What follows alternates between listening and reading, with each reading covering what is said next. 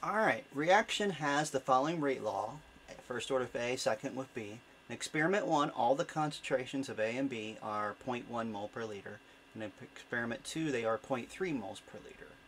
If the temperature stays constant, what's the ratio of rate 2 over rate 1? Well, I'm just going to solve for that. Rate 2 over rate 1 would be, for 2, the K times the A, which would be 30, and 0.30 squared. Down here would be K, and since it's 1, it's 0.1, and 0.1 squared. And the K's would cancel out. So, to get this rate, 0.3 times 0.3 squared divided by 0.1 times 0.1 squared.